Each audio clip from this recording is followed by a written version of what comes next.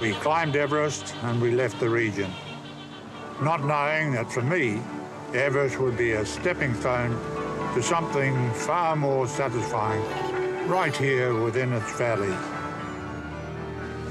I asked my Sherpa friends if we could do something, what should it be?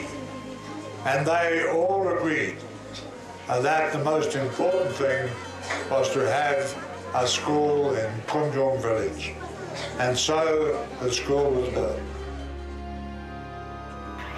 Here, amongst the people of Everest, I'd found a new vocation, working side by side with my Sherpa friends, wielding hammers now, not ice axes, fashioning the rocks we used to climb into schoolhouse walls. We built the Kunjung school, and I really thought that was going to be the end of it.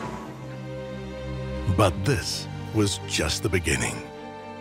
Since Sir Ed founded the Himalayan Trust in the 1960s, we've helped fight poverty in the Everest region of Nepal through healthcare, education, and safe water.